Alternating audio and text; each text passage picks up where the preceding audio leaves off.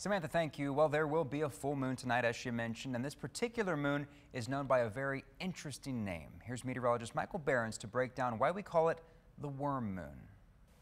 Well, West Michigan, it's time for the first full moon of the spring, and that would be the worm moon. That happens today about 2:58 in the afternoon, but you'll see it as we head toward tonight. Moon rise 6:51, moon set at 7:49. Now, some interesting facts here as to why this is called the worm moon. Well, the legend goes that after this moon, you start seeing earthworms appearing in the warming soil as we head into the spring, thus the name worm moon. This may or may not be a supermoon, depending on your definition. It is closer to the Earth than usual, but according to some definitions, it may not be close enough to technically be a supermoon. And also an interesting fact, it determines the date of Easter. Easter Sunday is the first Sunday after the first full moon following the equinox. That would be this moon, and that means Easter Sunday is, of course, next Sunday. Now, as far as being able to see the worm moon out there tonight, I don't think it's going to be too bad. We will be clearing as we head later into the day, so I think we're going to be looking at good to